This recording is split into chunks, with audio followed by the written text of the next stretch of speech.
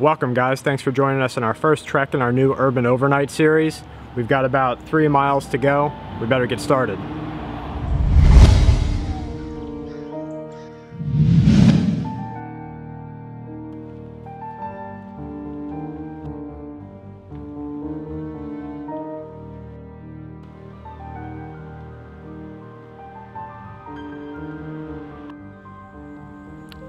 I'm going to cut through some neighborhoods here.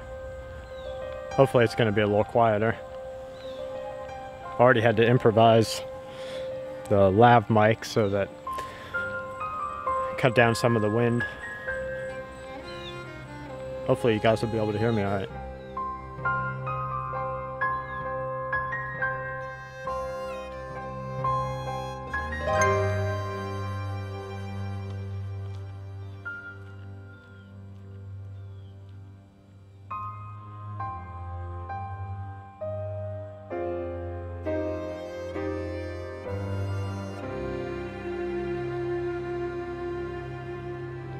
I want to talk for a second about why it's important to do this type of thing, to spend time in your city. Not just driving to work, not just going to the grocery store, but actually spend time in it. One, for recreation. Although cities have taken away from nature what it was meant to do, they're still beautiful areas. Mankind has built beautiful things, and just getting out and seeing it lets you see what you like, what you don't like, you know, what type of future you'd like to have, what you think you could do differently, or what you could apply yourself to help the future be different. Another reason is, without seeing the day-to-day goings-on of what's happening around your city, you'll have no idea what's going to happen in the event of a crisis. If you don't know where the gangs are hanging out, if you don't know what type of people are in the areas that you're going to traverse through while en route to a bug out location, or just to get home and get your family. You know, during the hive mind, during a crisis, can get very dangerous very quickly. So it's a good idea to know what your city's like and know what's going on in your city before that type of event ever takes place. I would say it's just as important, if not even a little bit more important, than getting out in the woods and knowing how to survive off of land, because first you're going to have to get through the city. You're going to have to get out into the woods through the city. In many cases, you know, some of the people within our community already live outside of city boundaries, but in all likelihood, when a crisis strikes, you're either going to have to move through the city to get out, you're going to have to shelter in place, you're going to have to find a better location within the city, or you're going to have to find some way to get out of your current situation. So getting out there and actually spending time knowing where bodies of water are, knowing where vegetation is, designing routes that give you the most cover from superior air forces, all these types of things are going to help you survive during a crisis. You got to ask yourself, what are you preparing for? Are you prepared to get to a retreat location? Is the retreat location already set up? Are you prepared to shelter in place? A lot of great friends here on YouTube, like Jay Noah, they're sheltering in place. Their situation will be best handled at home, you know, in a shelter in place type of scenario. One of our friends in the comments and here on YouTube, he lives in Australia. He's seeing an influx of proxy gang-related activity, especially in the teenage age groups. Here in my area, we're seeing a similar rising. The sheriff's department is going door to door and leaving pamphlets and letting everyone know that local gangs, usually in an age group of 14 to 21, are working for larger gangs and larger affiliates. And they're going and ransacking cars, and they're breaking the window open, taking whatever they can get, and getting out. What they're doing is they'll have 8 people packed into a car, usually an SUV, hit a location, the front of the neighborhood. They'll go car, and work all the way through the neighborhood. The person driving the SUV will work his way towards the end, let everyone know if there's any type of police activity by honking, set an alarm off. Sometimes they're using GMRS radios. They go car to car to car, get back in the SUV and get out. When I was talking to one of the local members of law enforcement about it, he said that they're acquiring firearms like you wouldn't believe, because a person will leave it in their car. You know, they'll put it in the glove box, they'll think it's safe there, they've got the alarm on. But the fact is that once you get to the car, once the alarm goes off, it's too late, because these guys are so fast. So it's good to see that these types of people are being aware of their surroundings and their environment and their neighborhoods, because that's what you and I need during a crisis. We need people to be aware, and we need someone to look and say, something's not right here.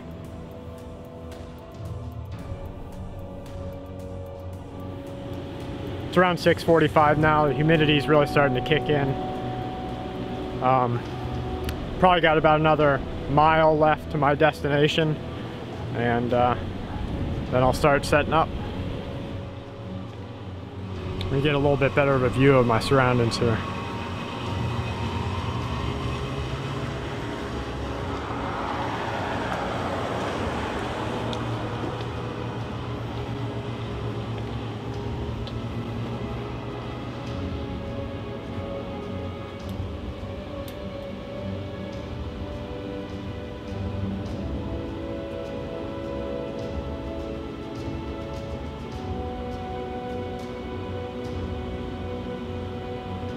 There's my destination.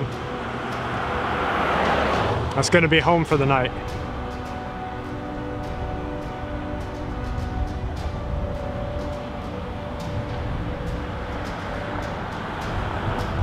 Hopefully nobody's already there.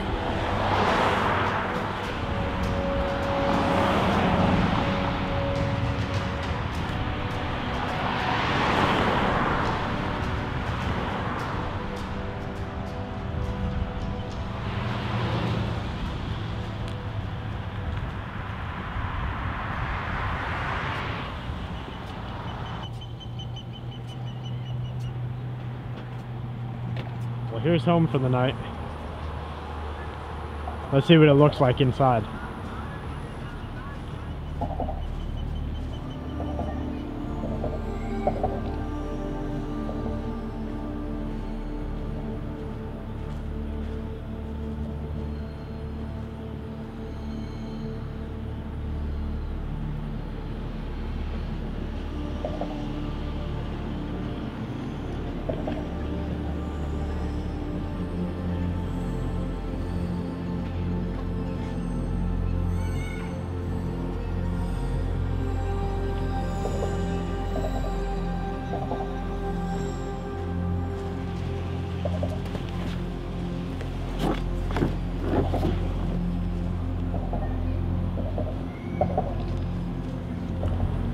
Pretty good spot. Nobody's here. There's no signs of any gang activity or nobody causing any problems. One spot I went to earlier had it was just nasty. And it looked like there were other people, maybe some homeless people staying there. I didn't want any part of it. But this spot looks good. It's got good cover. Even if it rains, even if it downpours, I'll be able to get to the middle of the bridge, have cover all night, so I'm not worried about that. It's a nice breeze. Mosquitoes will probably be bad though. Let's get set up. There's a couple things you want to look out for when doing any type of urban camping or scenario training in an urban environment. You want to look out for any signs of recent activity. Are there spray paint marks on the walls nearby? Fresh food wrappers, beer cans, a big thing. If you see fresh beer cans, and you can tell that they're fresh because there's no sign of rust. You know, they don't have a worn, weathered look where the paint has been chipped or you know, damaged by ultraviolet light. If you see anything like that, you don't want to stay there. People who go to drink under the bridges are usually not the best type of people. if you don't see any of these signs and it looks like a relatively nice location and you're by yourself, you're going to want to do your best to make sure that you're truly by yourself. A lot of times the homeless will come to a location to sleep at night. They don't want to stay there all day because the police will harass them and razz them for being there. So they'll go and spend the day somewhere and then go to the location at night. So once you make sure that you're truly by yourself, or if you're with someone and you're able to set up some sort of watch system, where you sleep in shifts, you're fine. It's a great chance to get out there, especially when you don't live near the woods. If you don't live just a half hour away from the woods, go camping in your city. Now, of course, obey all laws, jurisdictions, things like that. But taking a documentary, for instance, if you were to spend the night shooting a documentary, you'd have no problem. If you were to spend the night somewhere fishing on a lake or a waterway, you have no problem, unless, to my knowledge, there's no known curfews in effect for people over the age of 18, so you won't have any problem. Just get out there, start doing it. As a good friend Kenneth Cram says, try it, you'll like it.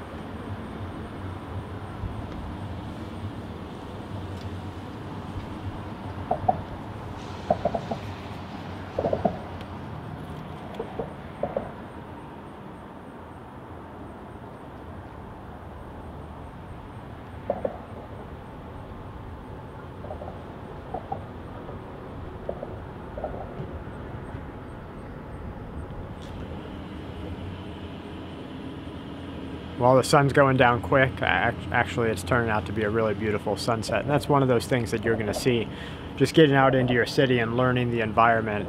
The location that I'm at here, I would have never believed the depth of field that I see with the sunset, just because of the contrast with the bridge here and the sun setting over the ocean.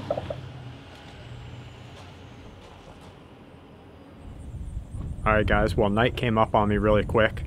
I'm getting a little tired, so I'm going to brew myself another cup of coffee and maybe take another walk, capture some other footage.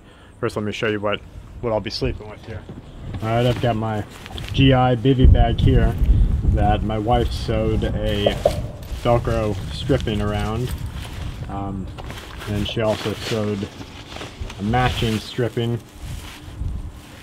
around a mosquito net, so that'll lay in the bivy bag. It allows me to keep it all the way open to get kind of maximum air ventilation, or to close it up and just have my head exposed.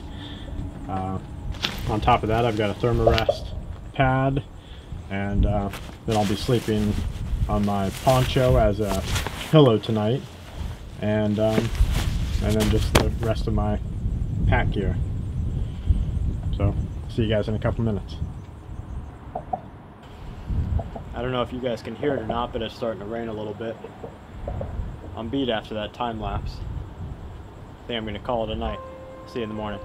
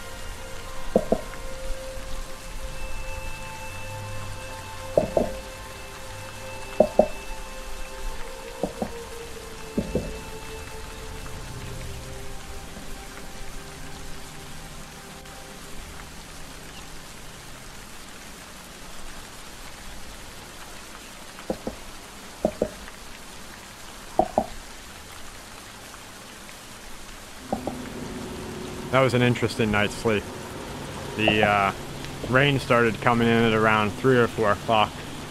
I was sleeping on the edge, like I showed you guys, on the edge of the bridge's overpass, so that I could maximize airflow and keep the mosquitoes down a little bit. Unfortunately, sleeping on the edge allowed the wind to push the rain in, so somewhere between 3 and 4 I started getting raindrops on the edge of my bivy sack. Luckily it's waterproof, so I didn't have to worry about it, you know, soaking me for the night, but I'm thankful that I packed ultralight. That way I was able to just move quickly. I picked up my bivy sack. I didn't have a tent that I had to pick up and move or reset up. Picked up my bag, my pad, and moved just up 20 feet towards the inner part of the bridge's overhang.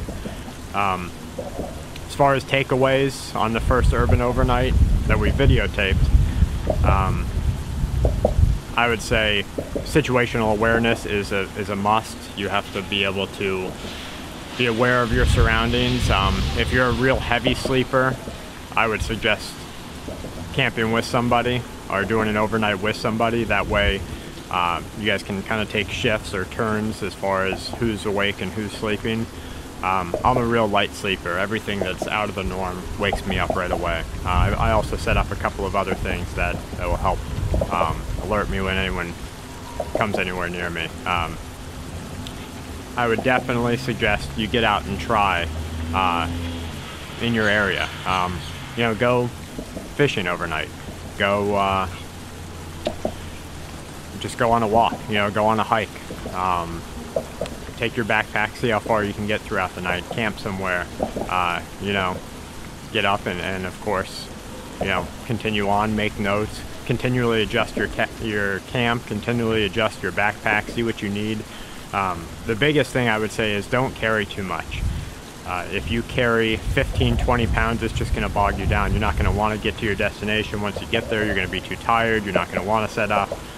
You'll be exhausted. You'll kind of lose your awareness of the surroundings around you. Camp light.